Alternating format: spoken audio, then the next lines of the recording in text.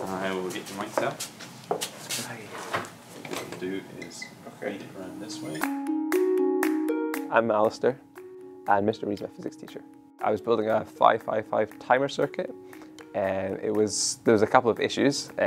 So I think the wiring was sort of a wee bit of an issue, and it's not really related to school, but Mr. Reid's just basically said, come in after school, 40 minutes, and he went over the whole thing, took it apart, put it back together, and then basically found out what was wrong with it, and then helped me to fix it. So that was really, really helpful, and the fact that he's willing to give up his time to help me with something which isn't directly related to the course, it makes him a far more approachable teacher. Physics on its own doesn't sound that interesting, but when you're in class and you watch the space launch, for instance, then it suddenly becomes like so much more interesting.